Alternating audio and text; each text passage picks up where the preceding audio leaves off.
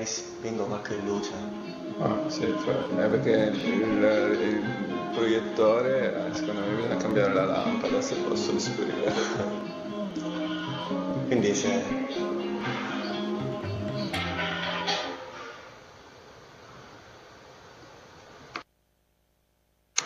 So, welcome everybody to the Global Lecture Hall, to yet another edition of Shanghai Lectures 2015. We are in 2015. I would say that the key keywords this year will be interaction and the student active involvement in the lecture. So you may know, I'm Fabio Bonsignori. I'm a professor here at the Biorobotics Institute in Pisa, in the Scuola Superiore Sant'Anna, which means something like Saint Anne Institute of Advanced Studies. And actually, together with several other colleagues, first of all, our mentor and the founder of Shanghai Lectures, Rolf Pfeiffer, and then Verena Hafner, and many other guest speakers, we will discuss this general issue, which is the issue of what's natural and artificial intelligence. You know that we have been a lot of discussion on AI, and you know, suddenly, thanks to people like Elon Musk or Stephen Hawking, actually not specialist researcher in AI, I would say, it seems that we are very close to see AI, real AI, so AI with capability, human-like or even superhuman capabilities. Let's say that many think that this might not be for tomorrow, and maybe not even for the day after tomorrow. Yet, conceptually, the problem exists. Another issue that has been raised, especially in the US, and this is one of the many books approaching this problem, is the fact that there is a study. We will go see this in much more detail during the lecture, but someone is worried that AI and robots may more or less destroy the jobs landscape. No? So there is a study from a group of Oxford researchers, more or less suggesting that half of the jobs are in peril in the next few years. This might be more true than the perspective of robotics and AI taking over the world, so the superhuman artificial intelligence enslaving humans. This seems very far in the future. While for sure the possibility that we can automate a lot of jobs that before was not possible to automate, create some challenges and opportunities, because the idea at the current status of AI and robotics, what we can automate are dumb, repetitive jobs, seen from the intellectual standpoint. If it doesn't require creativity, if it is very repetitive, so if it bores you, it can be automated. So is this a real issue? Maybe no, but for sure it's a big challenge for society. So you know that a typical argument used by the techno-optimists, because usually we have two factions, the Luddites, so people fearing machines, fearing that machines will subvert society, will create a nightmare like we can still read in some Dickens novel. And other techno-optimists think, no, everything will go well and the system, the market will self-organize and solve all the issues. It's possible, this is my opinion, not everybody have to agree with it. It's possible the solution is somehow in the middle. For sure, and a lot of new jobs will be created in areas where today we don't even imagine. On the other hand, many of current jobs, and I underline again the boring ones, will probably disappear. So it might be 5 years, might be 10 years. And I would also add that considering the challenges that we have in front of us, climate change and overpopulation, we definitely need a steep increase in productivity. But this is something.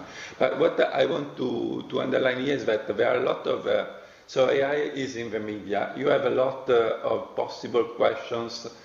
You hear a lot of different opinions, and you need to have an informed opinion on that. So the goals of our lectures are, first of all,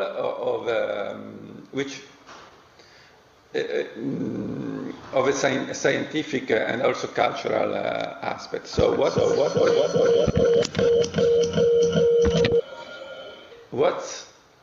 what's intelligence? So I hope that later on and through all the lecture we will see that the answer is not as immediate as you may imagine. So is it what is measured by the IQ? So should I simply build a machine with a speech interface or even a text interface and ask the machine to perform the standard tests that usually are and see what happens? So this, by the way, is not so difficult so far in the future. Something that for which a machine could be programmed with not much thought. And then you may have read that last year someone pretended that a machine had passed the Turing test in the UK. So is that true or is not true? So if you, again, informed opinion on media, because you read really a lot of things. Now, really the Turing test has been passed last year, so AI is solved. So people like, we should just think of implementing new marvelous products on the basis of this AI. So we are in a poor application stage, or we still have some open issue. My opinion, and I think many agrees on that, is that there are still many open issues, but which ones and how we can attack them. And then there is another thing. There are different ways to think about the problem of artificial intelligence. It's not by chance that these lectures are on natural and artificial intelligence. So we don't see artificial intelligence just as a very useful technology tool alone. We also see we also want to reverse engineer the intelligent behaviors that we see in nature. So we also see the study of intelligence as a way to understand ourselves and the animal kingdom. And we will see, you may already know if you enrolled in this course that we have at least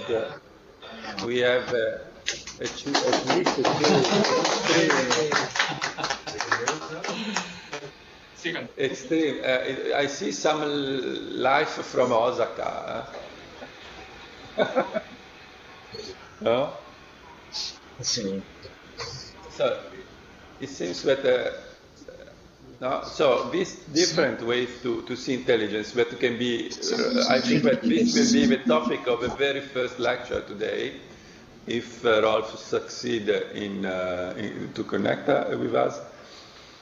At least you have the so-called symbolic paradigm and the embodied or emergentist paradigm. And then you will discover if you just browse the long list of lecture in the lecture repository on the website of Shanghai Lecture, you will see that there are significantly divergent opinions on many not so small details. So it's an open field. I think that for a young student like most of you, but also for everybody working in research in this field, this Shanghai Lecture are an interesting enterprise. As you know, we will also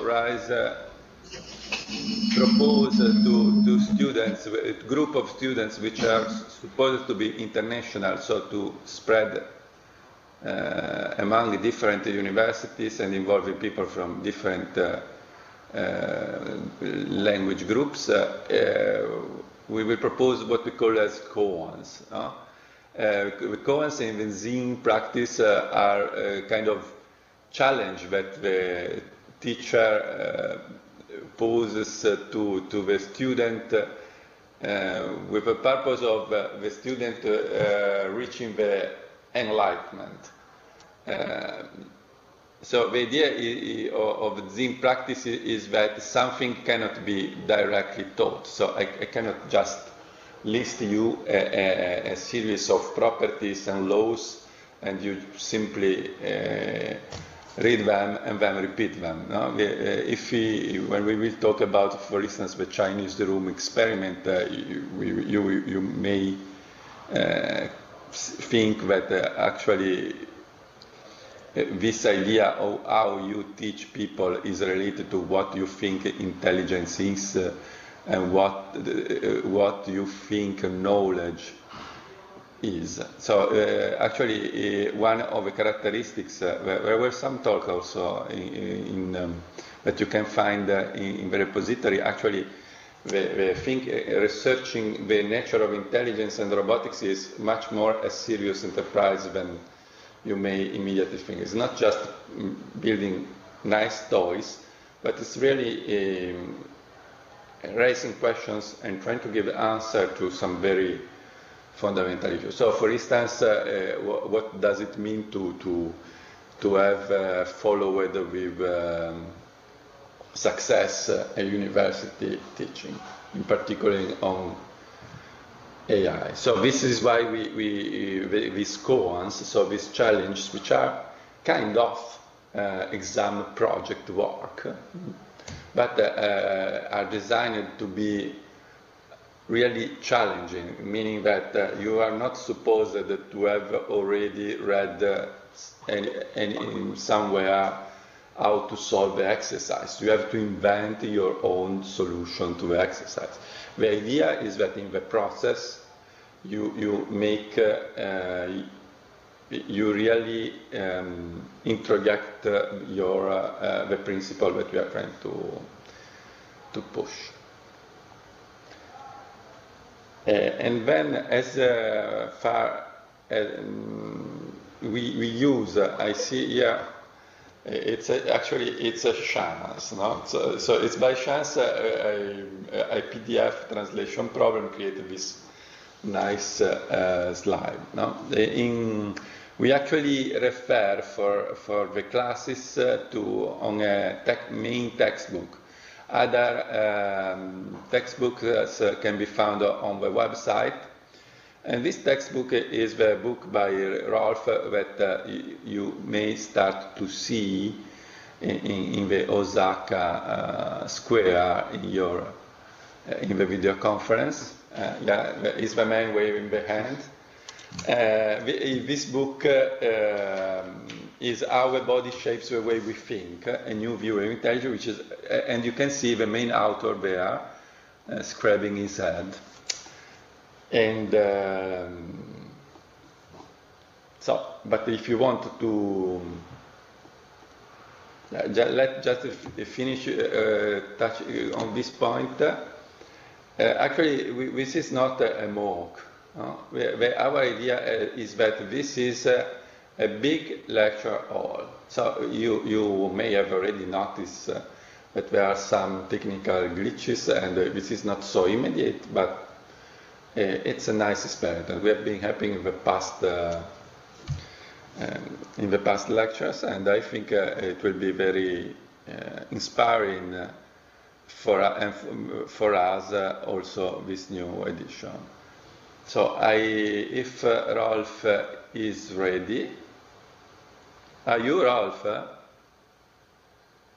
I would be happy to. Can you hear me?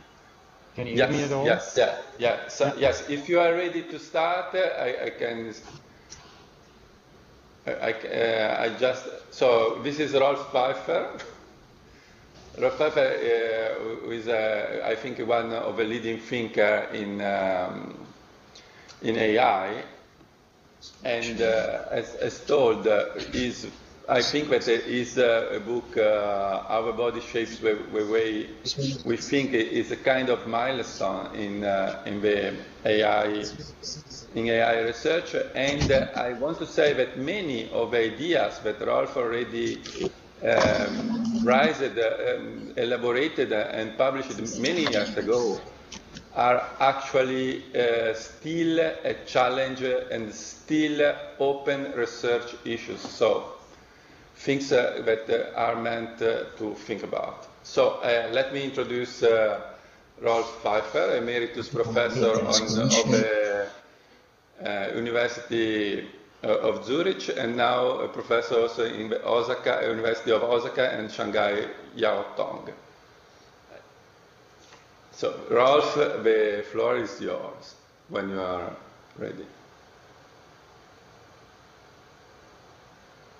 And if you are ready.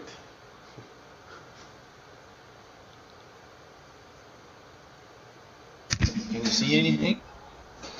Yeah. Excellent, thanks. So we had, okay.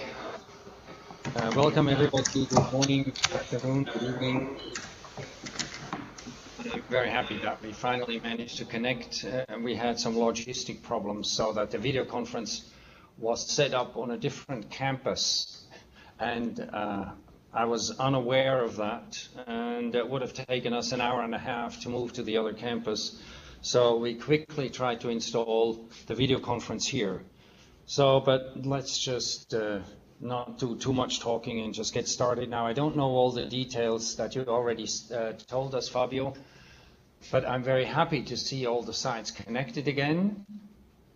I see people who have participated for the last couple of years from all over the world. I think it's a great feeling to be present in the global video conference again.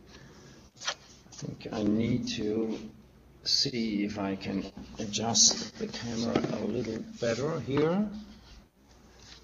Okay, yeah, I think maybe this is better. Yeah, okay, good. So some of it will probably be repetition, but let me just point out the global geography. Some of you may not be very familiar where Osaka is. It's in Japan. So you can see Tokyo, you can see Shanghai, just for reference, on the left. It's just very close together. It's just a 2 hours flight. Today we're broadcasting from Osaka University, and I will be talking, I think Fabio already gave an introduction to intelligence, what it is all about. So I go through some of this stuff quickly. I saw this slide was also used by Fabio. So let me just briefly mention, what is intelligence, natural or artificial, and maybe we can have a question to the global video conference when, we all sort of have the impression that we know exactly what we mean by intelligence. But then what exactly, if you're trying to pin down exactly what it is, it turns out to be very difficult. So if I ask you now, what is intelligence? What is intelligence? What would you say? Maybe we can have the local audience here in Osaka, or we can have people from anywhere on the planet answering. Do you have anyone suggestion of what intelligence is all about, sort of intuitively. What do you think intelligence is? Yeah, there is in Humboldt University, Verena. Yes, Okay. hello, Ralph. Hi. We have one suggestion here. I have two definitions. I think intelligence is problem solving would be one. Okay, And the problem other solving. would Yep. be intelligence is the ability to recognize patterns. The ability to recognize patterns in problem solving. Yeah, I think very good points. Okay, excellent. Do we have other suggestions?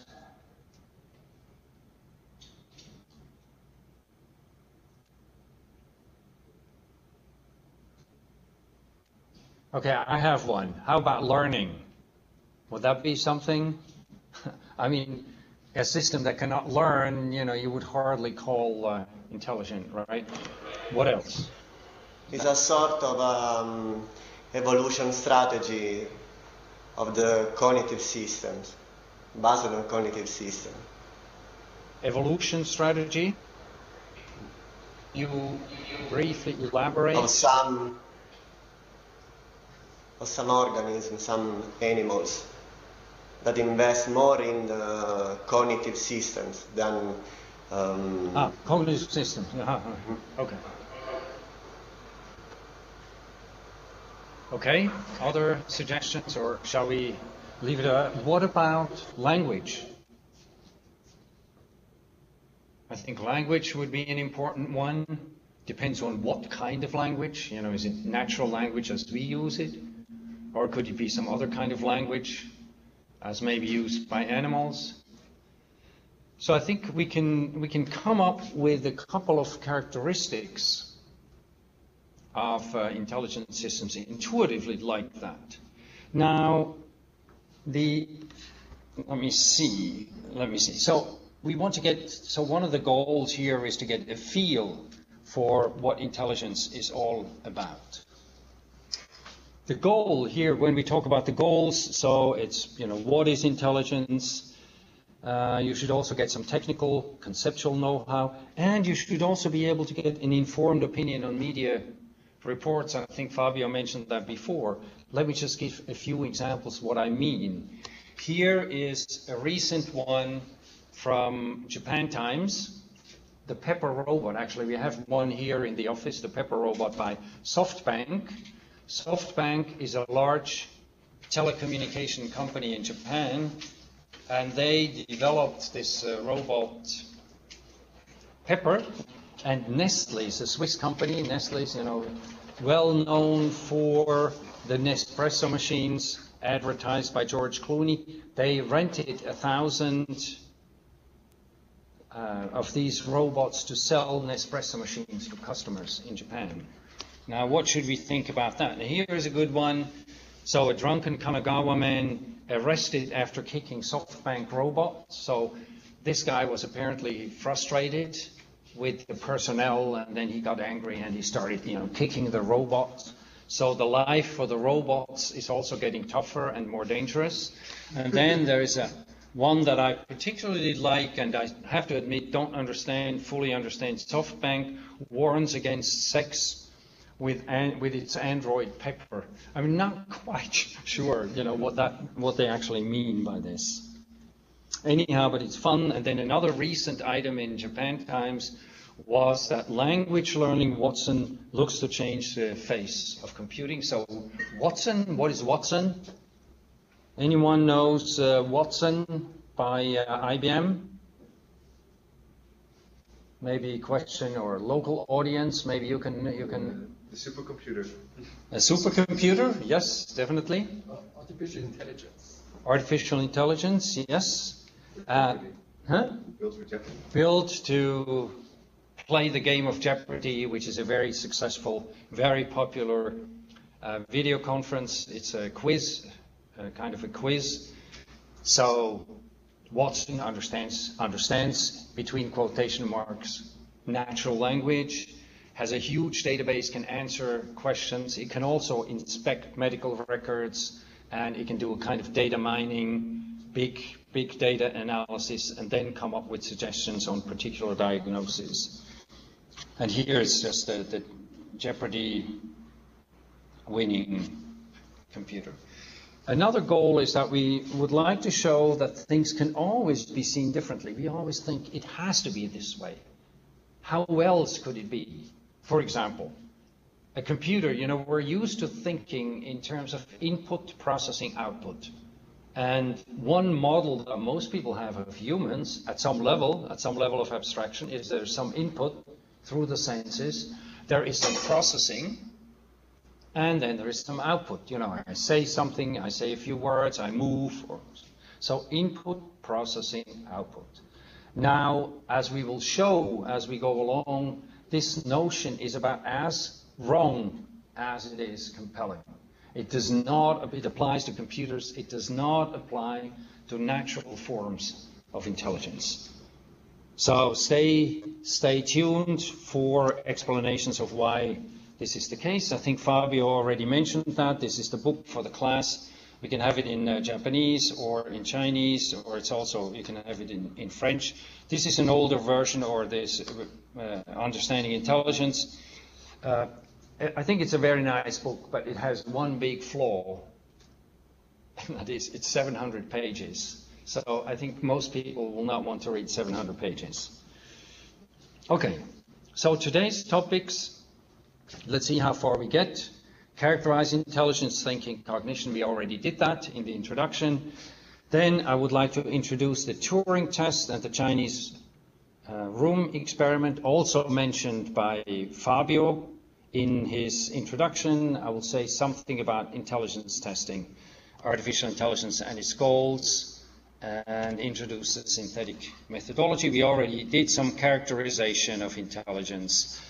And let's say, what people would like to have, and I'm often asked, can you give us a definition of intelligence? You have been working, or I've been working in artificial intelligence or intelligence research in general for 25 years, at least 30 years. So I should be able to give a definition of intelligence, but I refuse to give a definition. It's just simply not possible. So this is from the Penguin Dictionary of Psychology, and they say few concepts in psychology have received more devoted attention, and few have resisted clarification so thoroughly. So, really hundreds of thousands of people, researchers, philosophers, linguists, have tried to elucidate the concept of intelligence, but we haven't been very successful. Now, let me just give you some examples of definitions. This is from an issue 1927 of a psychology journal, and they asked the leading psychologists at the time to give their definitions of intelligence. Let me just point out some here. So let's, for example, look at, the third one down, the ability to adapt oneself adequately to relatively new situations in life. Now, what's a word like relatively new situation got to do in a definition? What is a relatively new thing? I mean, you can't use that in a definition. And then you go down to the next one, a biological mechanism by which the effects of a complexity of stimuli are brought together and given a somewhat unified effect in behavior. Again, what is a somewhat unified effect in behavior in a definition? So, you see, I think it's going to be very difficult. And this is a quote by Robert Sternberg, one of the eminent psychologists at Tufts University in Boston in the United States, and he said, there seem to be almost as many definitions of intelligence as there were experts asked to define it. So, many definitions. If you read them, by the way, we uploaded a paper to the website, to the Shanghai Lectures website, and it's full of definitions of intelligence. They are all plausible, but they don't really cover the concept. So I think Legg and Hutter, they collected, what a task. They just collected definitions of intelligence, and then they come up with a new definition. Let me just look at this. Intelligence measures an agent's ability to achieve goals in a wide range of environments. Well, it sounds okay, right? But then what do? They basically move all the content into this word, the buzzword goals. What is a goal? Now let's take an example. You have an ant, and the ant finds a piece of food, for example, a dead insect or something, and brings it back to the nest and dumps it into the nest. Has it achieved a goal? And then the question is, we'll talk about that next time, it's a frame of reference issue. Whose goal? I mean, I can say the ant achieved the goal, but does the ant itself have a representation of the goal? Say, I want to get this insect, I want to dump it into the thing and then dump it and then say, wow, now I achieved the goal. Probably not. So is that a goal? Is it not a goal? Let me give you another example. In Germany, they did a very interesting experiment in a movie theater.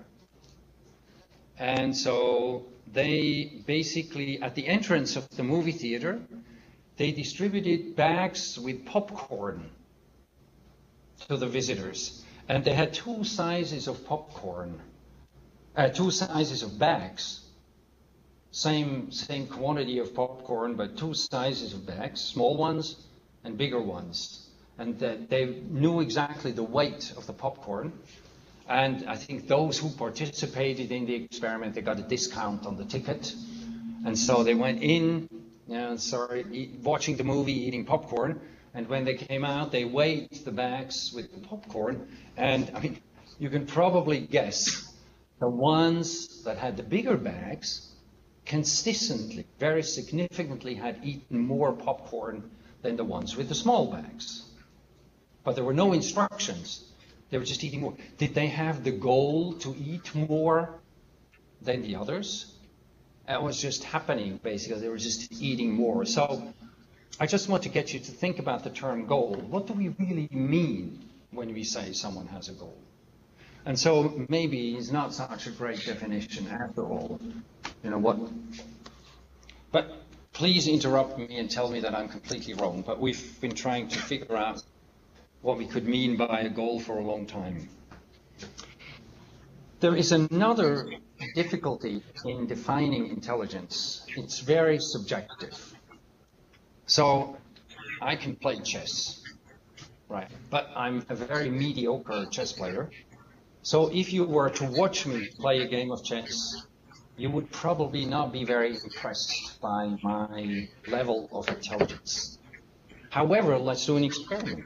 Let's replace myself by a little girl, 1-year-old, 2-year-old girl, and the girl would make exactly the same moves in the game of chess as I did. So the behavior is exactly the same. Then you would say, wow, this girl is super intelligent. And if you replace the girl by a dog, say, well, the dog would make the same movements, you would say, well, the dog is probably a genius, right? So we have subjective expectations. And depending on the expectations, even if the behavior is exactly the same, depending on the expectations, one case we call it intelligent, and the other maybe not so intelligent. So it's a mess. I'm trying to sort of convince you that trying to define intelligence is a real mess. So it's better not to really try a definition or argue what is intelligent. So, for example, can we come up with necessary and sufficient conditions? That's what you need for a definition, right, in mathematics, okay? No way. Question, are robots or ants, let's think ants, are ants intelligent? Do we have a statement from the global video conference, are ants intelligent?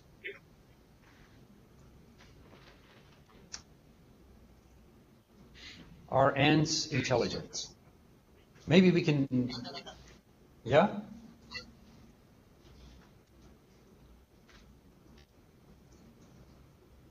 Who would argue that ants are intelligent? Would anyone argue that ants are intelligent? Well, I would. Okay. let me give you, yeah, here we go. Well, I think they're collectively intelligent as a population. Right, so they're collectively intelligent, maybe not so much as an individual. Yes, I think it's a very good point. So in some sense, they collaborate. And the ability to collaborate is definitely a sign of intelligence, right? I think someone mentioned that at the beginning. Yeah? Okay, well, they can learn. They have good learning abilities. They have outstanding navigational skills. They have very complex social organizations, and so on and so forth. I can also give you arguments, or maybe someone else can do that, give me arguments why ants are not to be considered intelligent. What? Yes? Well, certain ants might appear to have pretty intelligent behavior, but it turns out that they don't. Like one example I read about was the leaf cutter ant, that they climb onto the leaves and cut a piece out to bring back to build their nest. And you might think, oh, isn't that really clever? But after cutting a segment out of the leaf, there's a 50% chance that they will let that piece fall because they grab another part of the leaf to carry it away. Okay. So maybe I repeat the example. So, they cut leaves, the cutter ants. They cut pieces of leaves to take back to the nest and build some structures. But then, instead of grasping, in 50% of the cases, instead of grasping the piece that they actually cut off, they grasp the other part of the leaf. So, not what you would expect from a truly intelligent being, right? Yes. Right. Also, do they have language? Certainly not like human beings. They cannot do math, or at least we assume they cannot do math. So, there are many reasons why it might not make so much sense. Oh, and their neural system is very hardwired. It's not very flexible, not very adaptable. So we can give 5 reasons why ants sensibly should be considered intelligent, and 5 reasons why they sensibly should not be considered intelligent. Okay, so what? Are they intelligent now or not? I think it's a moot point. Oh, here we had 3 pros and cons. I think the more productive question is, rather than asking, is this intelligent or is it not intelligent, is to say, okay, here we have a behavior that we're interested in. How do ants find their way back to the nest? Or how do they form an ant trail, like collective intelligence? And then ask the question, how does it come about? How does it work? And not argue whether that is intelligent or not. I think it's a moot point. Okay, so let's go with this one, with this more productive question. And I think a good way, or what people do all the time, teachers do it, but we do it with other people. We observe other people, the way they talk, the way they interact, or whatever they do. And then we form an opinion of whether we consider them to be intelligent or not. We do that continuously with everybody. Okay, so let's have a few examples. Nathan, can we have a couple of videos? The RoboV first. So, children, it's about children observing a robot and trying to figure out whether the robot, interacting with the robots, trying to figure out whether it's intelligent. Can we have the first one, RoboV, which was actually developed here at Osaka University, Japan? この研究所の石黒博さんたちが立つも大きなテーマです。人と友達になれるロボットを目指して開発されたロボビー。This is very old. This is like maybe 10 years old. This is ロボビーは言葉を交わしたり体に触れ合うことで人とコミュニケーションが取れるように設計されています。腕や腹など16箇所にある銀色のシートは感圧センサーです。人の皮膚に当たり触ると敏感に反応します。相手からの働きかけに対し800通りの行動パターンを自分で判断して返します。センサーを撫でられたり優しい言葉をかけられると人に甘える仕草も見せます。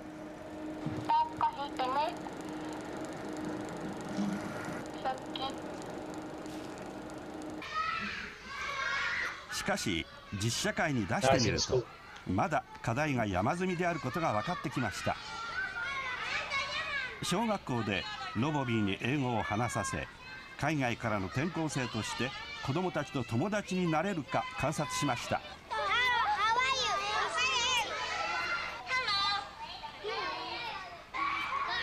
あちこちのセンサーを触られ複数の子どもから話しかけられたロボビーは誰と話していいか分からず混乱してしまったのです。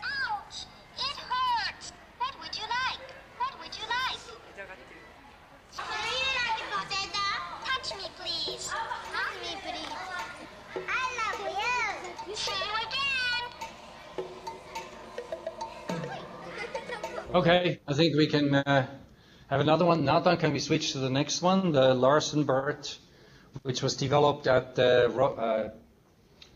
Bristol Robotics Laboratory. I think that's very ingenious. Hello, Bert. I'd just like to talk to you about the... So there's a guy talking to this robot. It's all about using non-verbal gestures and utterances. Oh. And we use these to try and convince someone talking to a robot that it is listening and understanding what they say. You getting this so far? Okay, good.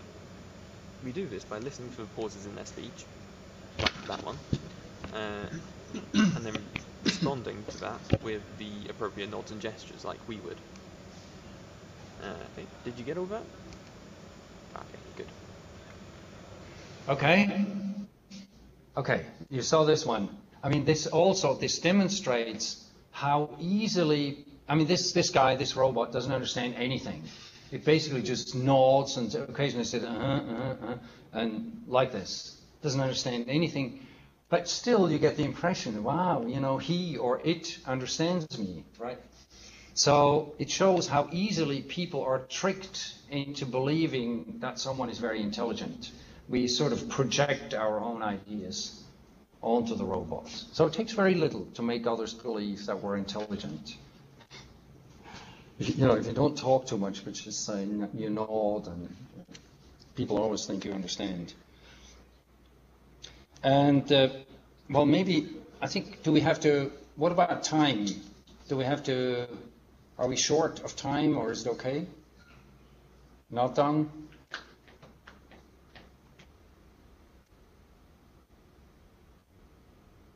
Huh? Fabio?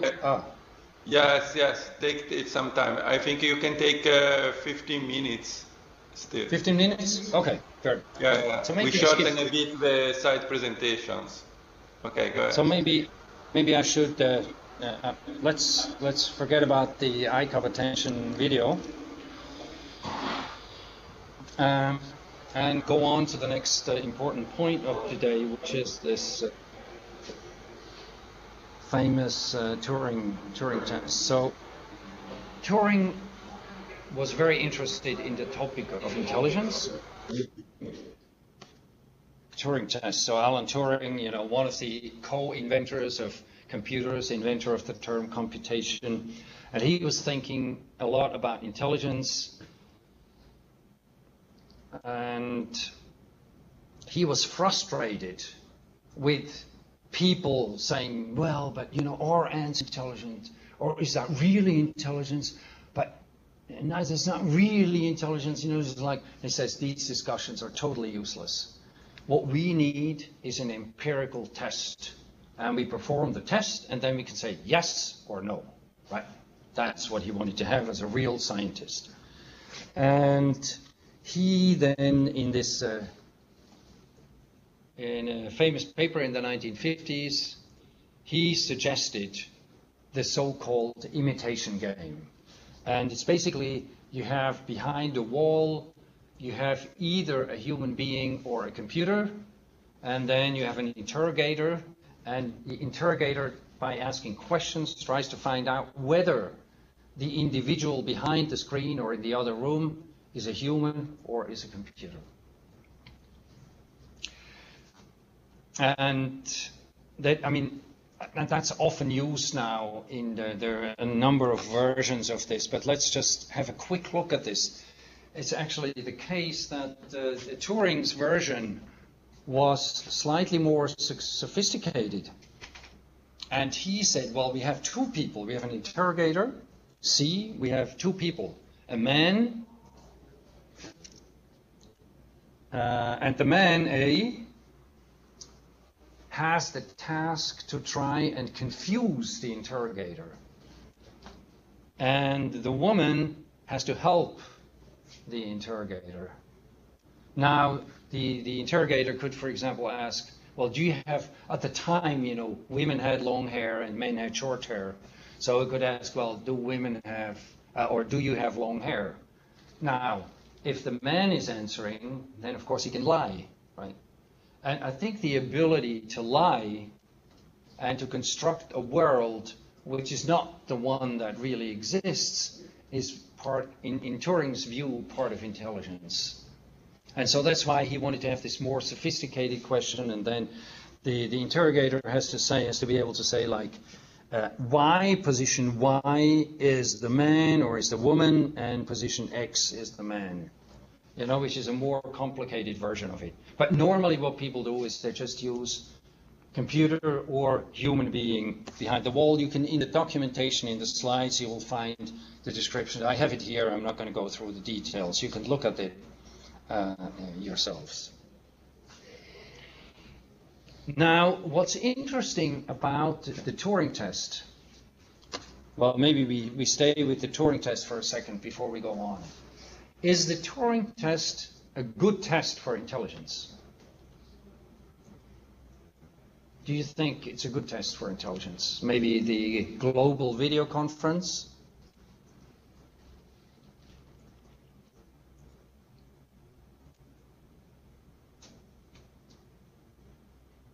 Would anyone venture an opinion? From Plymouth? Yes, it's a good test. Or, yes, okay, Plymouth? Yeah. UK, Plymouth, UK? Yeah, so go ahead. Yeah, it's limited in that it's mostly test communication, which is not always a variable of intelligence, or at least trying to communicate with a human. You wouldn't necessarily have to be able to communicate with in a human-like way to actually be able to show intelligence. So basically you're saying, from that point of view, it may not be a very good test, right? Yeah. Okay. Do we have other opinions?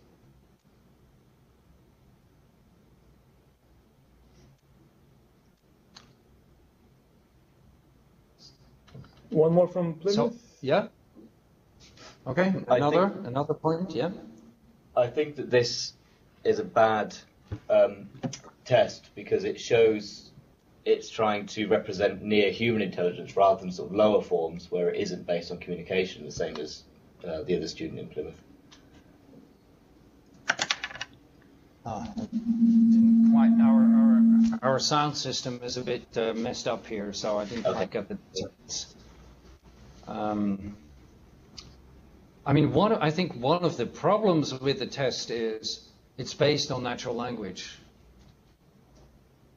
You know, the communication is all natural language, so it wouldn't apply to animals. But then there are other forms of the test where you actually see the complete person. And then it's called the total Turing test, where the appearance also has to be indistinguishable from a human, which then is called the total Turing test. Not only this one only applies to language, but the nice thing about it is it's an empirical test, and you can say yes or no. And it's applied actually in many ways now. And it's also with humans, when you talk to humans, then you basically, so some of the criticisms are that it's only input-output behavior. So basically, you say something and you get something in return. And for example, Searle in this Chinese room thought experiment, which I'm not going to go into the details, please read it in the slides, and I hope that we can find some volunteers. Maybe we can find some volunteers, student volunteers, hopefully from China, to make a brief presentation next week about this thought experiment. I think because it's a Chinese room, it will be very suitable to have a Chinese site. I think we have Xi'an and Shanghai, of course, Jiaotong University, as potential candidates. So one of the arguments of Searle is that this is based purely on input-output behavior, and that this is not a, let's say, appropriate account of intelligence. I mean, it goes deeper. It's a relatively complicated story, but hopefully we have a presentation next week about that. Okay. Now, historically, there have been many variations of the Turing test. ELIZA, the doctor program, which is actually 1966. And what Weizenbaum did, he was a professor, Josef Weizenbaum was a professor at MIT, and he developed this program, ELIZA, or called doctor program. He was a kind of psychotherapist. And what he is exploiting is, again, our penchant. Humans always project their own ideas and feelings into the environment. And like here is a good one. So they had a visitor from Russia at MIT, and the doctor program says, "Good afternoon, please type in your name." The visitor did so, and the doctor continued with some polite preliminaries. And then the program says, "What brought you here to see me today?" And the visitor says, "Oh, nothing much. I'm feeling a bit tired, that's all." Program says, "Why do you think you're feeling a bit tired?" Then visitor says, "Well, I've been traveling a lot and away from home." Doctor says, "Tell me more about your family." Now, this is a very sensible conversation with psychotherapists. Now, what the program does is extremely clever. It just takes some patterns, sentence patterns, and then moves around some of the words, turning some of the words that the person was typing, turning it into a question. So, for example, say, "Oh, nothing much. I'm feeling a bit tired, that's all." And then, "Why do you think you're feeling a bit tired?" It's just a template in the system, moves it around, gives it back as a question. And because the program is using the same words as the other person thinks, "Wow, the program understands me." It takes very little to trick others into believing that you understand them. You know, remember the video with the robot that just says, "Yeah, nodding like that." And then, you know, if it doesn't go on, then you just say, "Oh, it's always a good one. Tell me about your family." You can always say that, right? So actually, this guy sent the other people out of the room because it was getting too intimate for him, which is pretty amazing. Okay, another instance now of the total Turing test, where you have a physical appearance, is the movie Blade Runner. Is that probably you guys don't know the movie Blade Runner anymore? So who knows the movie Blade Runner? Naughton, of course, yes. Some people do, some people. Let me just quickly, so the idea is, here, I have the story here. So the film Blade Runner depicts a dystopian, which means disastrous, Los Angeles in November 2019, which is actually in the near future, in which genetically engineered organic robots called replicants, visually indistinguishable from adult humans, are manufactured by the powerful Tyrell Corporation. Their use on Earth is banned, and replicants are exclusively used for dangerous work on Earth's off-world colonies. Apparently, Earth has off-world colonies. Replicants who defy the ban and return to Earth are hunted down by a special police force known as Blade Runners. The plot focuses on a brutal and cunning group of recently escaped replicants hiding in Los Angeles. The burnt-out expert Blade Runner Rick Deckard played by Harrison Ford, tries to hunt them down. And there's an interview in which he tries to figure out whether the individual that he's interviewing is a replicant or not. So it's a kind of Turing test, I think, very well done. So Nathan, can we have the Blade Runner video?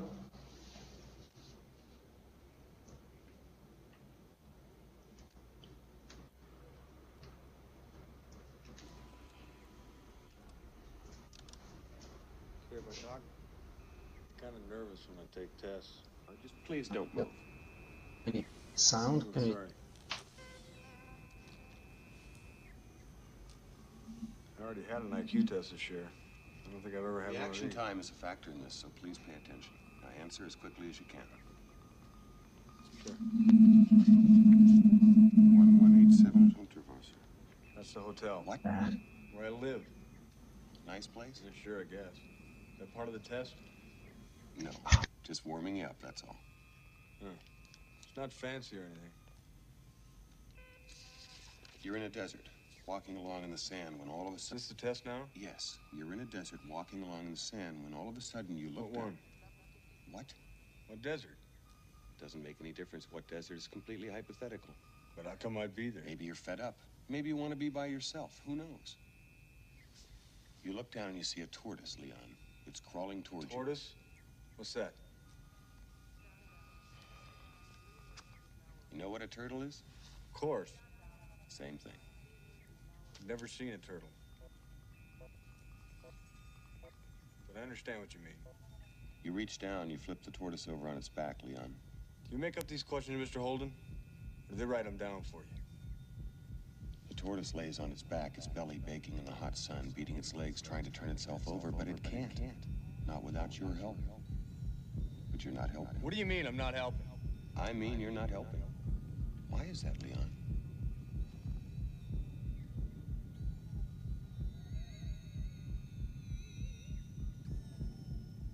They're just questions, Leon. In answer to your query, they're written down for me. It's a test designed to provoke an emotional response. Shall we continue? Describe in single words only the good things that come into your mind. About your mother? My mother? Yeah. Let me tell you about my mother.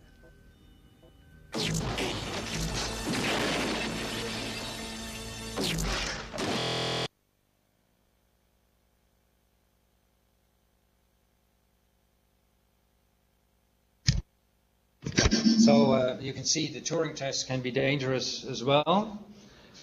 And the last example that I wanted to show you is a video where we have, it's an old video, this robot eyeball that was built by Sony about 15 years ago or something like that, and competing with a real dog for a piece of food.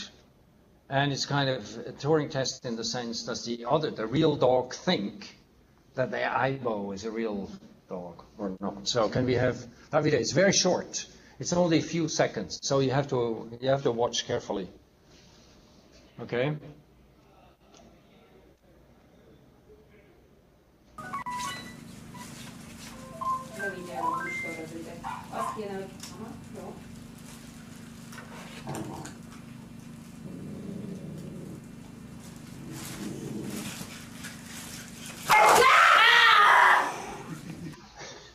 Okay. Okay, so much for the Turing test for animals. Now, just to move on a little bit, still trying to figure out what we mean by intelligence. Another way of characterizing intelligence is, of course, measuring intelligence, right? So how do we measure intelligence? Question to the audience, local audience or global audience. IQ test. Huh? IQ test. IQ test, right, the IQ test. Of course, the IQ test. And there's a huge literature about the IQ test. I think everybody is familiar with it. Is it a good test for intelligence? Do you think it's a good test for intelligence? No, you're shaking your head. Maybe not totally, but yeah, something like that. Okay.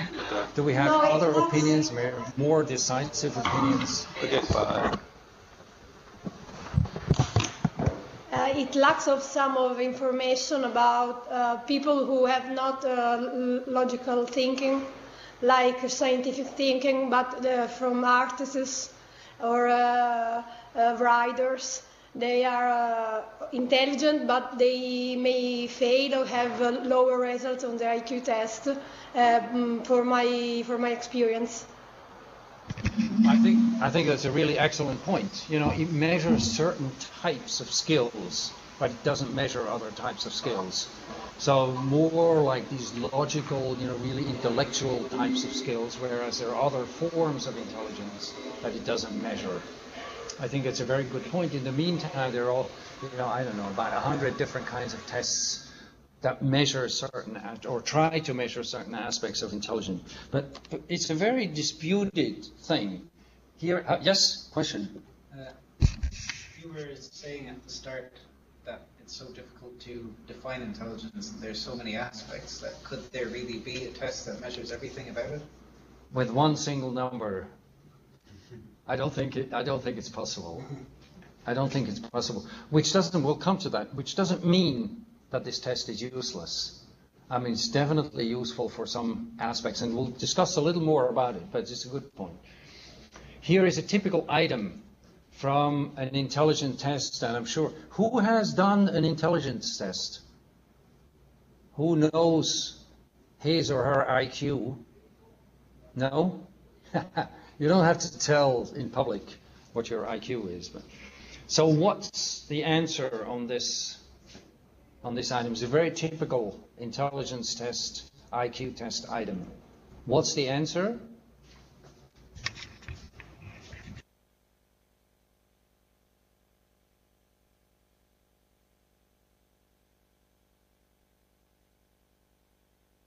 Any volunteers? F. Yes, F. Why? It's correct. Why? Because it's either the same rows and the same. The third column is the parts that they have in common, the first and the second. Yeah. Right. So it's this type of thing. You see what they're actually trying to measure with this. Now there are a lot of issues with the IQ test. Some of them were already mentioned, and it's a delicate, also politically sensitive issue. Is the IQ in the genes, given at birth, and basically you can do nothing, or is it acquired during your ontogenetic development, or during the development from growing from a small organism into an adult? This is the famous nature-nurture debate. We can talk about that. There's a big literature about that. Of course, I mean, if it's in the genes, then basically there's nothing you can do about that. Basically just stuck with either a low IQ or a high IQ, unlucky or lucky. But can the IQ be trained? Is it trainable? Can it be increased through practice? If it's in the genes, then not. If it's maybe not only in the genes, then maybe yes. Right? Are there cultural differences? Most likely. There's a big literature about that.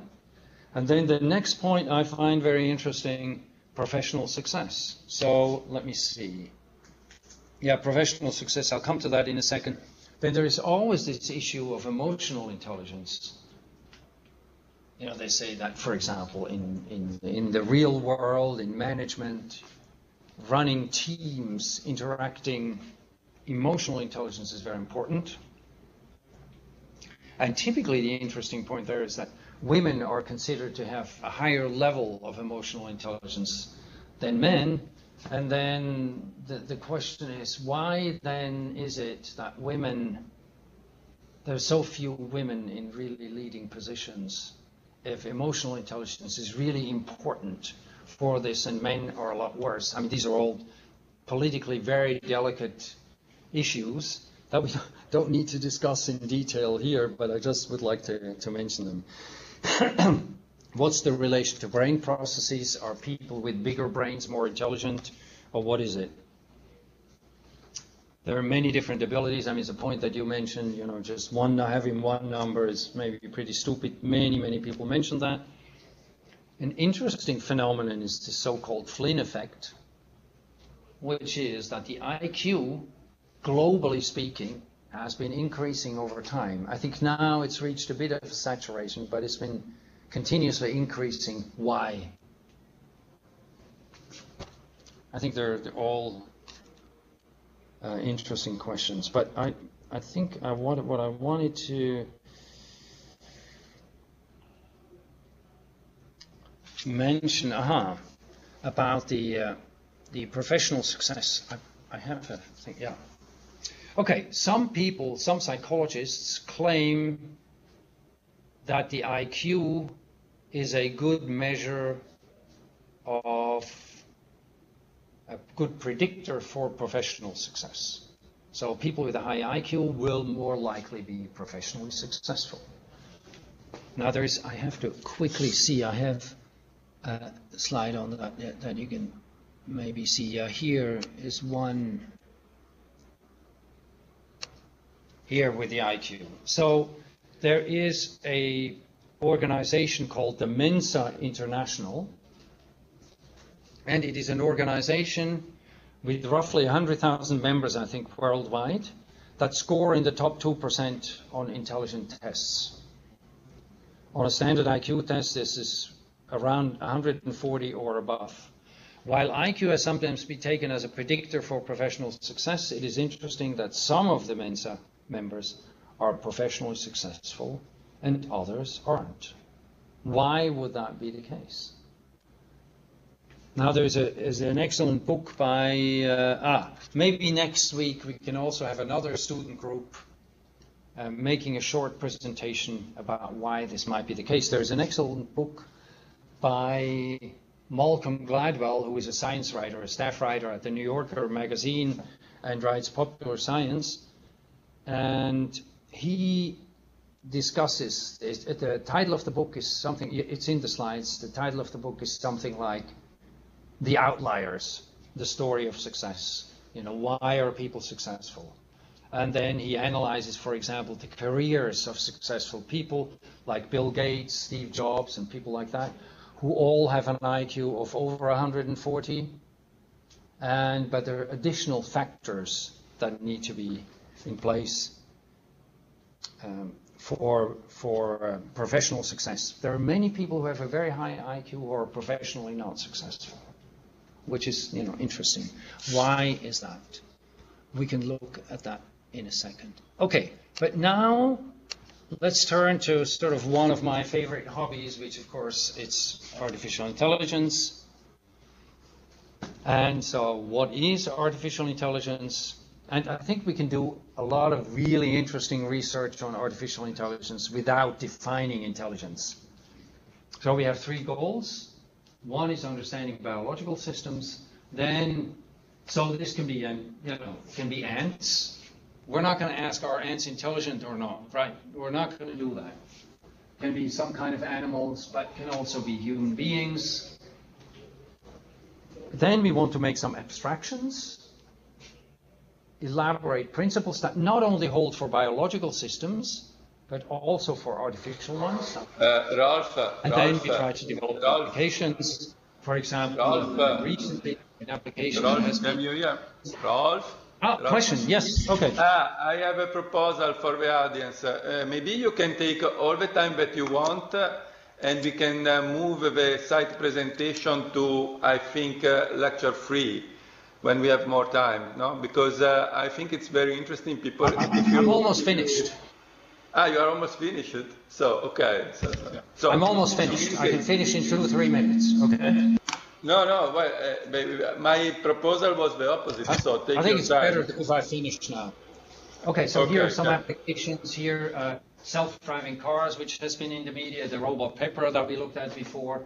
And here, Hugh Herr from MIT with the bionic limbs. He had amputations of his both legs above the knee He's an extreme climber, and now with his prosthesis, bionic limbs, he climbs, vertical walls, vertical mountains again. So I think a huge success of applications. Then the whole field of service robotics, we will talk about that more later on. So robots, not only in the factory floors, but in our environment. Here, a hamburger machine, a lawnmower, robot waiters, and so on, and many, many medical applications that I will not go into the details. The methodology that we use is called synthetic methodology, understanding by building. So we have a phenomenon of interest, and then we try to build a system that mimics these abilities. For example, how we recognize a face in a crowd, how humans recognize a face in a crowd, or how ants find their way back to the nest when they found some food. And we don't want to copy nature. We want to make abstractions. We want to understand the principles. That's very important. Let me skip this. We will see many examples of the synthetic methodology during the Shanghai lectures. This is just the assignment for next week. Think about this. Then the next lecture is going to be on the 22nd of October. So please read chapters 1 and 2 of How the Body Shapes the Way We Think. Thank you very much for your attention. So Fabio, back to you. Yeah.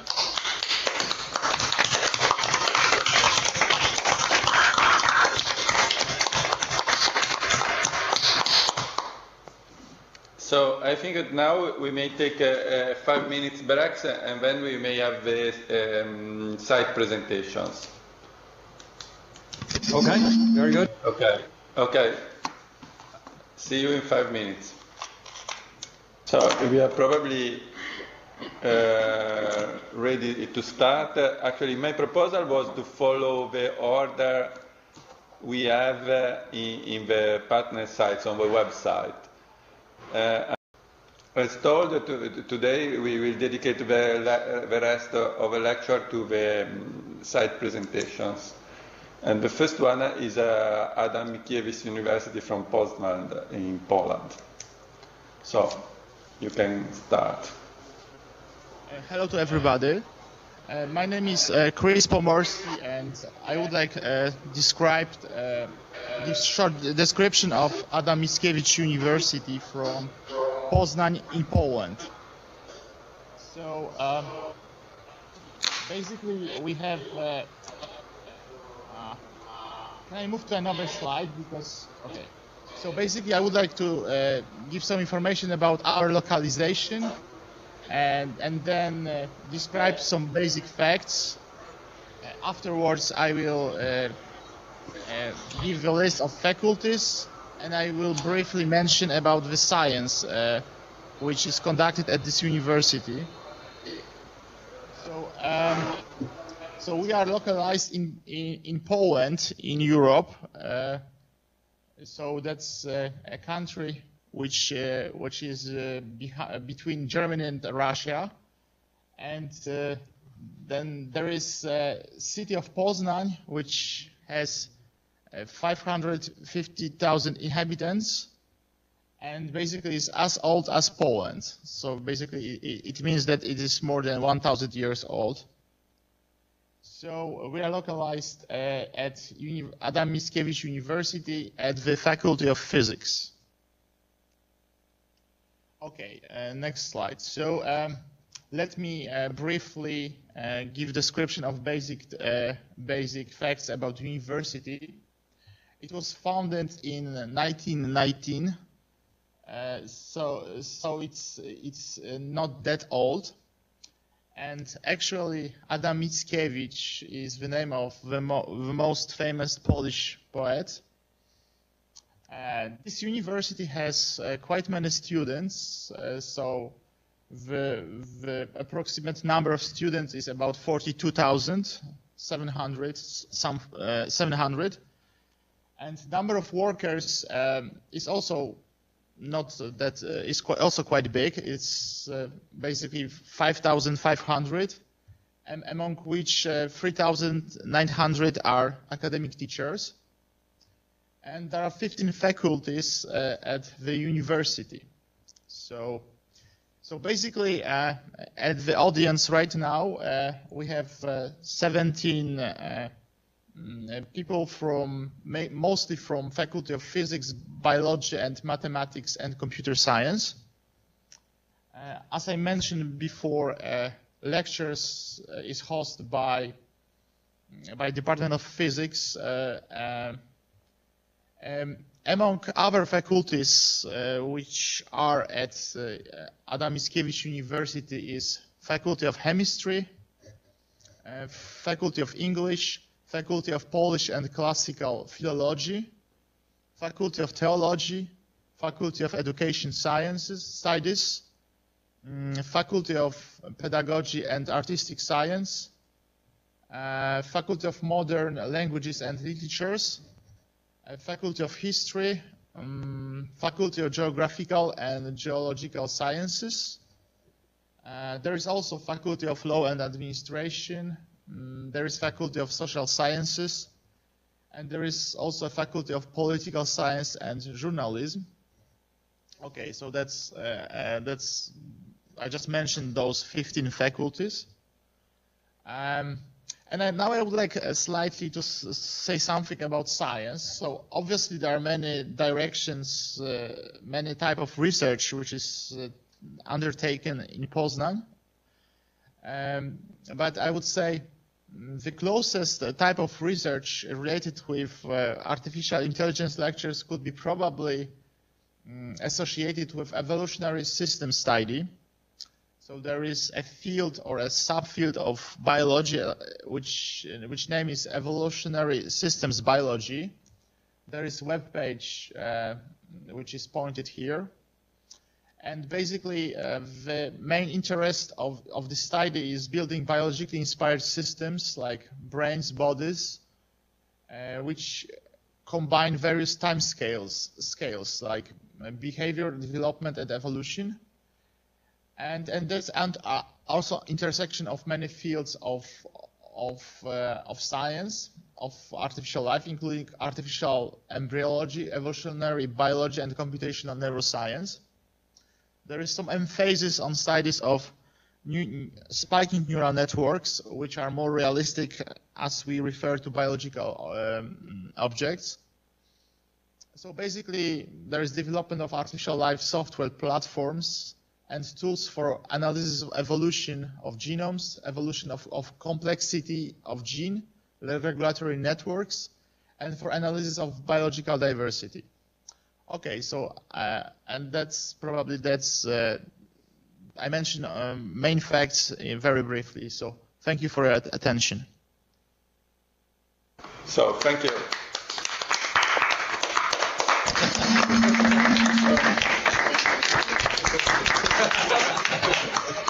Now it's Chiba's turn.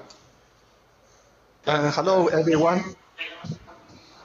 I'm Wen Weiyu from Chiba University. We are an assistive robotics group, and today I just want to going to introduce something about our location, Chiba, and also our university. So first, the meaning. In order to let you remember us, I will explain a little bit about the meaning of this city. It's called Chiba. So basically, the meaning is here. Then I think maybe you can guess it's about pieces, 1,000 pieces of leaves. So really, there are a lot of leaves during these seasons. Then our location. So actually, Chiba sometimes is called the Sky Gate of Japan. Why? For example, here is the map of Japan, and this one is a little bit enlarged one. So here is the Chiba University, and we have two airports, international airport. One is called Narita International Airport. Another one is here. It's called Haneda International Airport. If you can draw a line, then you will find that Chiba University is just at the middle point of these two international airports. So the next one I'm going to introduce is about this one. Maybe you can see the shape of this. It's called Chiba, right? Chiba Prefecture. Actually, we have representative like figures. This one is here. Actually, it's something like a mouse, something like a bear. So actually, this one is called what do you call? It fits the contour of Chiba very well, and we call it Chibagun. So you should read it a little bit different with the Chiba. It's called Chibagun. Oh, okay. So Chiba has its different like faces. One of that is kind of like a fishing village and a fishing port. So definitely the sushi, maybe one kind of Japanese food, is very delicious here. So another phase of Chiba is it's a metropolitan like site. So we have a lot of also high buildings. Certainly we also have quite a lot of scenery points like this. It's a valley. It's called what? Very beautiful valley with a lot of waterfall there. And also we have actually Narita International Port, sometimes called Tokyo International Port, but actually it's in our prefecture. And also the Tokyo Disneyland, also it's quite near our university. I think if you have time and if you haven't been in Japan, it's really worth visiting. Certainly the cherry blossom here, it's very beautiful. And then also, since we are here and we are this group, I just raised one or two research examples to you. One of our ongoing projects, for example, is this one, shoulder prosthesis that can cooperate with the normal hands. So we have video, but I don't think I can show the videos here. So the idea is to couple in the prosthesis with their users for manual tasks. So another one is we are building a kind of monitoring robot which can monitor we call the single living elderly in their home environment. All this robotic application, basically, in near future, I think all of us, one part of us will be the user of this kind of robotic applications. So I will skip the others. So if you really want to visit here, so please call us and contact us. So that's all from Chiba side. Thank you very much. Thank you.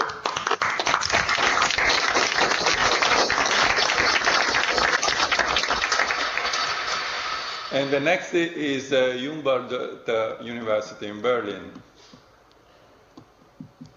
Okay. Just going to share my screen.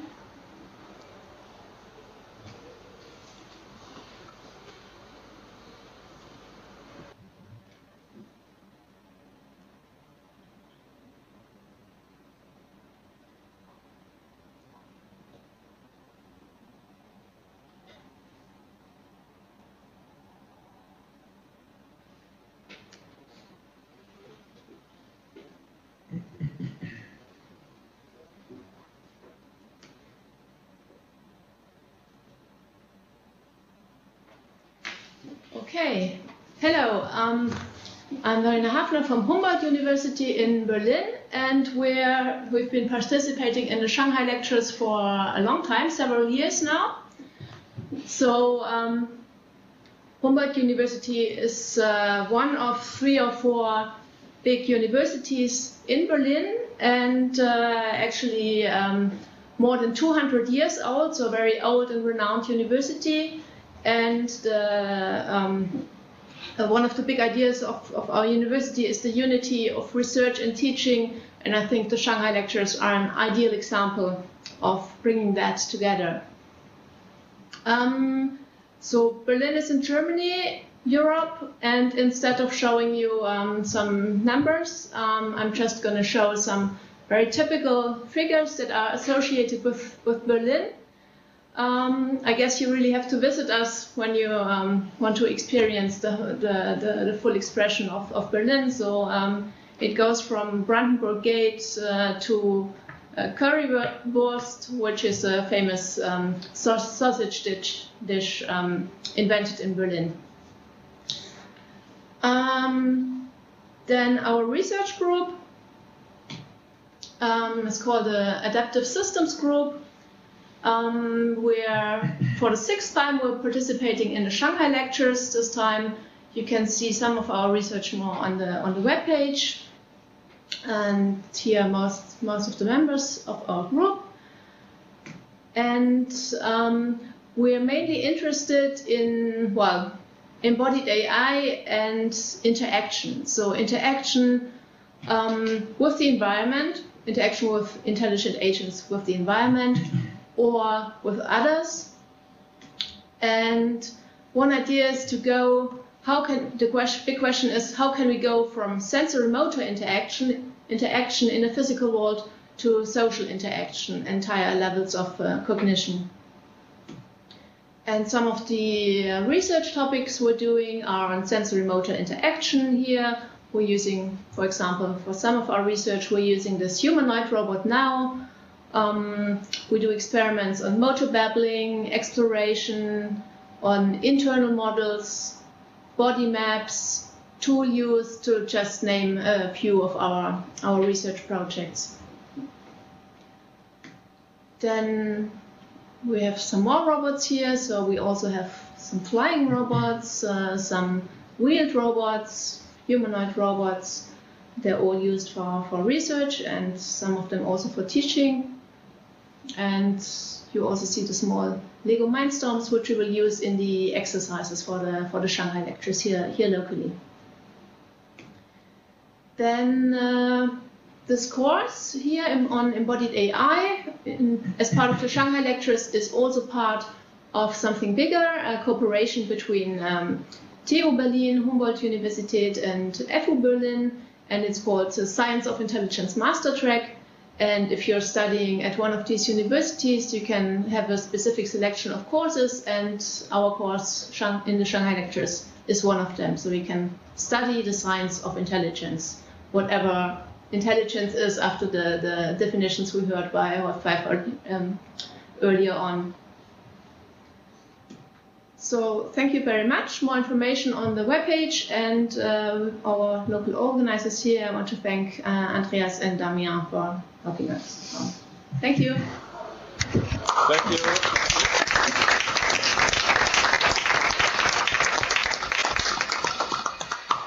So, and the next one is the Northwestern Polytechnic University in Xi'an, China.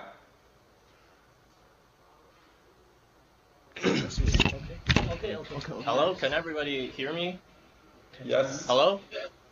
All right, great. So, my name is Liu Bohan. In case you can't pronounce it, you can just call me Steve. And this is my tutor called Li Xiaoan, and you can also call him Dustin. And we're from the Northwestern Polytechnical University in Xi'an, China. And I'm really happy to give everybody an introduction of our city and our school. And this is also my first time in a global online course, so I'm very proud of it. And this city, it was one of the most important cities of ancient China, and now it is still one of the most important cities in modern China. And of course, it will also continue to be really important for our future. And it. Go ahead. Go ahead. Mm-hmm. Go ahead.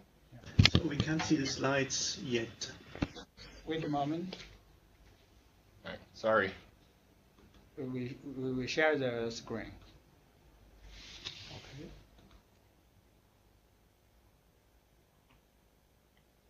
Nathan, is it okay? We don't see them yet.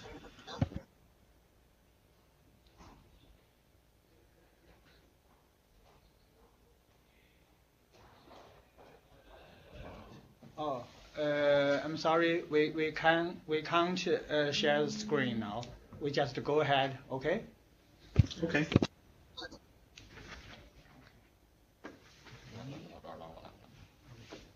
You can maybe upload the slides to the website later so the others can see it. Okay, we're really sorry for the problem. It says that there's something incompatible with our browser. And anyway, if you can see the icon of our school, you can find a plane and you can find the waves, and you can also see a circle of dots. That represents the main focuses of our school, which is aeronautics, astronautics, and marine technology. And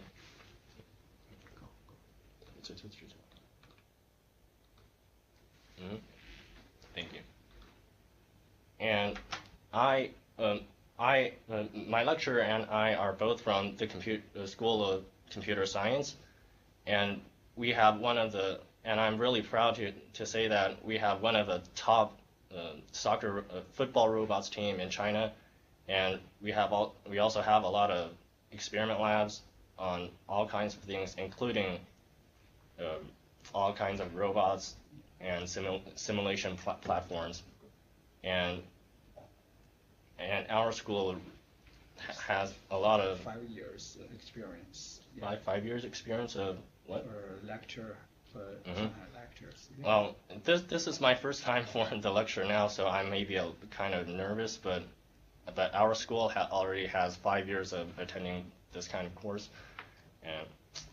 and everything seems any nice. And well, since you can't see, since everybody can't see our slides, we'll be uploading the slides online, and if you're interested in our country or in our school, you can always visit the website. And for what is this?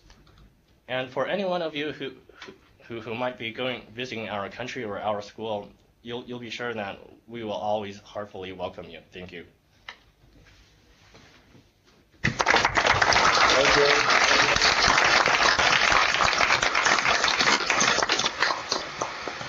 So, and the next one is Russian University for the Humanities from Moscow.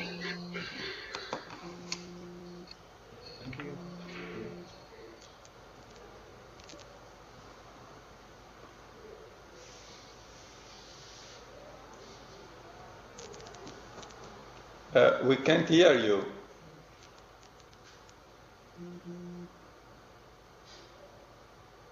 We can't hear you.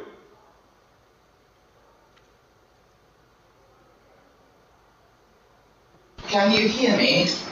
Now, yes. Now we can. Yes. So let me start again. My name is Vera Zabotkina. I'm Vice Director of International Innovative Projects, but I'm also Director of the Center for Cognitive Studies and Technologies. It's great to be part of Shanghai Lectures family, and we've been participating for 6 years in this project. I'd like to thank the movers and the shakers of Shanghai Lectures, Nathan, Rod Pfeiffer, Fabio, and others. And although we are humanities, that means art, you can see the picture of our museum. We have 9 museums, and education through art is one of the key points at our university, but we also offer training in various fields, including artificial intelligence and robotics. But I'd like to start with a bit of history. We are in Moscow, and back please. And we were founded in 1991, but on the basis of the world famous Institute for History and Archives. The university comprises 17 institutes, within the institute 16 faculties, 95 departments, 9 research institutes, 26 research education centers, and 14 international research and study centers. There are about 12,600 students studying at our university. It's one of the key, flagship universities of the humanities in Russia. I mentioned that we offer training at BA, MA levels and PhD levels in 151 fields, including history, philology, philosophy, psychology, linguistics, anthropology, Eastern cultures, sociology, and intelligence systems, robotics, information technologies, and others. We award doctoral degrees in 55 disciplines. So, as I mentioned, we've been participating in Shanghai Lectures for 6 years now, and the students from information technologies, from robotics, from computer linguistics are participating in the lectures today. So our main research interests in the Center for Cognitive Programs and Technologies are cognitive linguistics, cognitive psychology, cognitive philosophy, artificial intelligence, and robotics. You know that modern research should need the demand of III. It should be international, inter-sectoral, connected with other sectors of the economy, and of course interdisciplinary. And all these disciplines are united by the concept of embodiment. Thank you, Rod, for introducing and for teaching us embodiment. So how the body shapes the way we think is the most demanded book at our library. So I'd like to mention a few things about artificial intelligence at our university. So we have machine learning, GSM method of data analysis that was developed by Professor Victor Finn. And this method is applied in evidence-based medicine, cognitive sociology, cognitive forensic science, attribution of historical documents, pharmaceutics. We are strong in computational linguistics, ontology, and robotics. Speaking about robotics, our robotics center is headed by Professor Vladimir Pavlovsky, who is the key person in Russia in the field of robotics. And of course, the main objective is implementing artificial intelligence methods in robotics. A new subject, Introduction to Robotics, has been delivered here since 2010, and we have already a bachelor program in artificial intelligence robotics. The robot part includes 6 pods, one Rovio and Neurobot. But what is important is our new production. It was done here, ManGo project, ManGo robot, and it was done by our staff with the help of our students and in cooperation with the Academy of Sciences. This is the robot that can play the world's most famous game called Go, Chinese game Go. And maybe in the future our students can make presentation about this robot that was actually assembled here, was created at our university. Yes. And you're most welcome to visit our university. It's in the center of Moscow. The campus is very attractive, and we have about 900 international students who are coming to study here, and the student life is very intense, and the research is on the cutting edge. Thank you very much.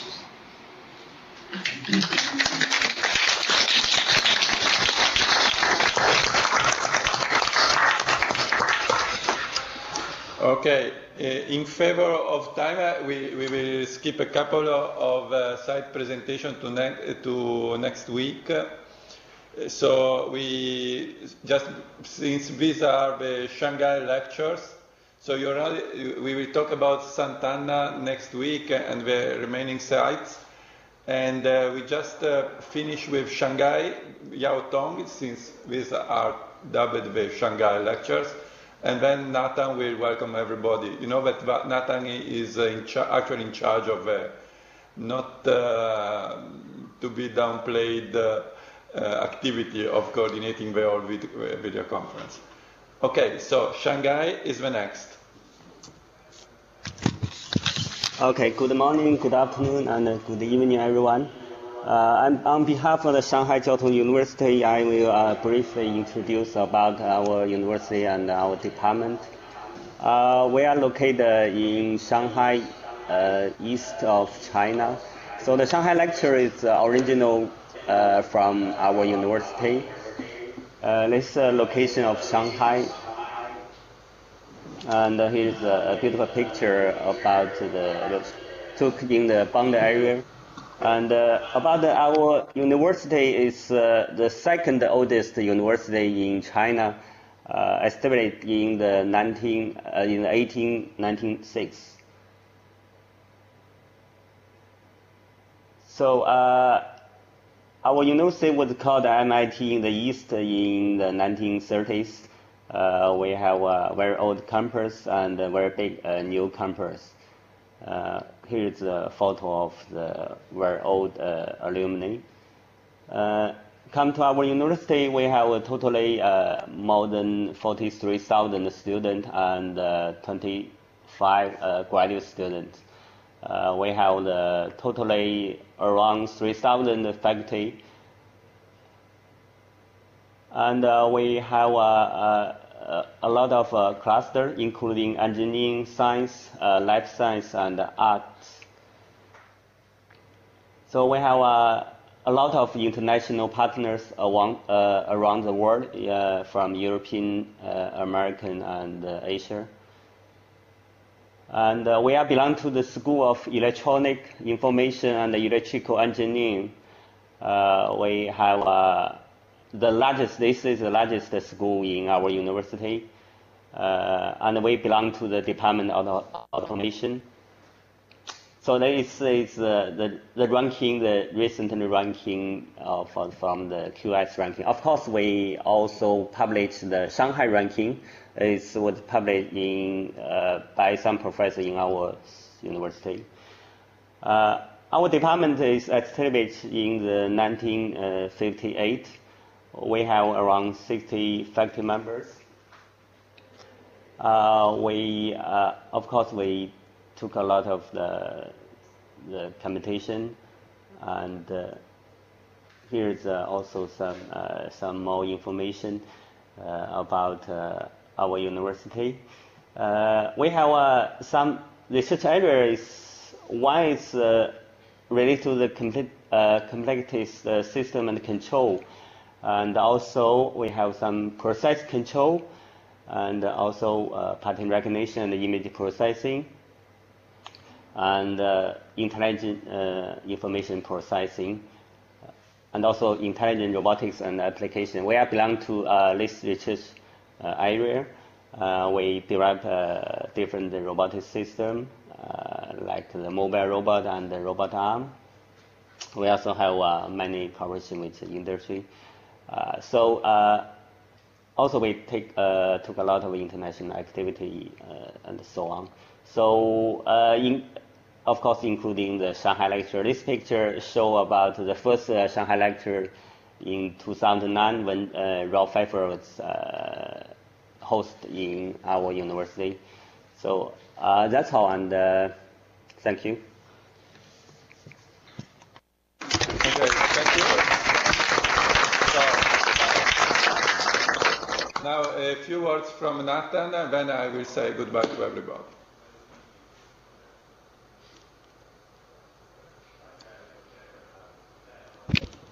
Okay, so also from my side, welcome everyone to the Shanghai lectures. As you may know, I've been a PhD student at Rolf Pfeffer's lab, University of Zurich, and I would just like to quickly say hello to everyone and lose a few words about the history. So we started in 2009. We started with video conferencing, website, and a 3D world. And over the last few years, we have always extended the features of the Shanghai lectures. And now we're in the 7th year. And you know, 7 is a magical number. Maybe we'll hear about 7 in the course of this lecture. 7 is a very popular number also in movies. For example, there's a bit scary movie, but there's also a movie that's called The 7th Year Itch. So the 7th year is always a bit problematic. So we'll see how the 7th year of Shanghai lectures will turn out to be. But I think with Fabio and many others participating, it should be a success. So we have about 60 sites that have participated since the beginning of the lectures, really around the world. And I just want to express my thanks to Fabio, Verena, Rolf, Co, Martin for the great work they've been doing the last few years and continue to do. I want to thank Switch, who support our video conference and screen sharing and recording infrastructure. Cyberbotics will provide software for the exercises, University Carlos III in Madrid for the streaming, Osaka University for support, also the Department of Informatics in Zurich to support the lectures, all the lecturers, guests, assistants, tech staff, etc. And most of all, thank you to the students for participating, because we're doing it for you and hopefully with you. And so everyone, welcome to the Global Virtual Lecture Hall and enjoy the Shanghai Lectures 2015. Thank you.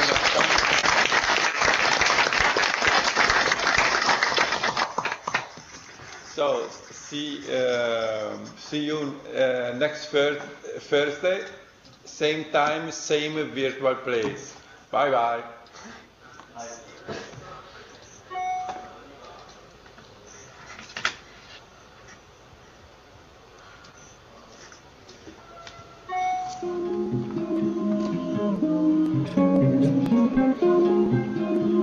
Andiamo per la musica.